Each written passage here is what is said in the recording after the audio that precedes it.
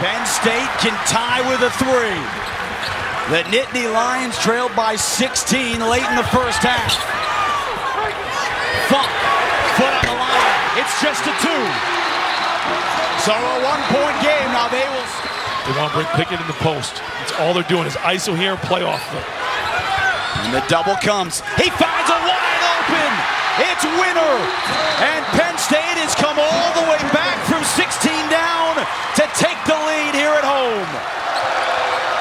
Last 30 seconds of the final regular season game for both these teams. Carey finding Reese. What a finish at the rim.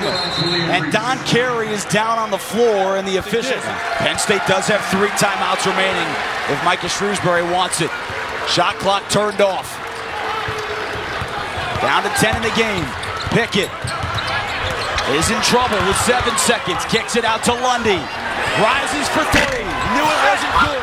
The rebound into the hands of Winner. He wins it at the buzzer.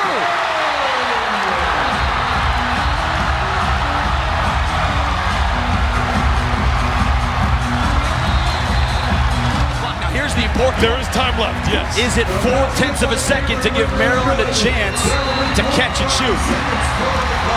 And they have added 0.5 left on the clock. She wants them to it. No timeouts remaining.